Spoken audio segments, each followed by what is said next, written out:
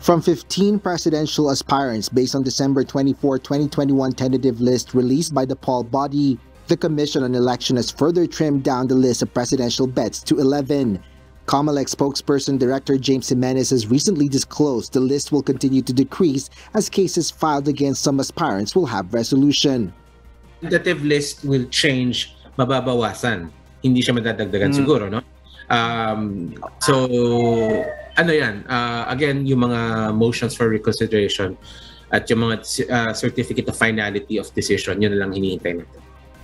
Still in the list are Ernie Abella, Gerald Arcega, Leody de Guzman, Manila Mayor Isko Moreno Dumagoso, former Defense Chief Norberto Gonzales, Senator Ping Lacson, Faisal Magundato, Bongbong Marcos, Jose Montemayor Jr., Senator Manny Pacquiao, and Vice President Leni Robredo.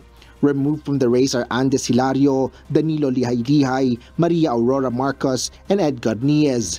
Meanwhile, vice presidential bets remain at 9 to include Lito Atienza, Walden Bello, Rizalito David, Sara Duterte, Manny Lopez, Doc Willie Ong, Kiko Pangilinan, Carlos Serapio, and Senator Vicente Soto III.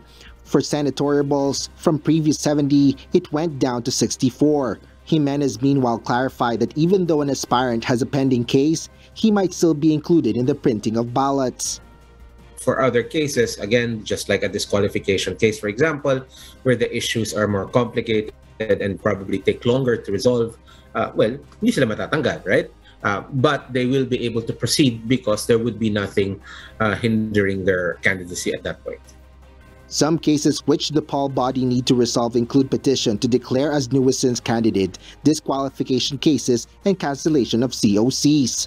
Presidential aspirant Ferdinand Bongbong Marcos Jr. has the most challenged candidacy with 8 petitions filed by several groups. But BBM's cases decreased to 5 after the dismissal of the other cases. Asher Kadapan Jr., UNTV News and Rescue. We serve the people, we give glory to God.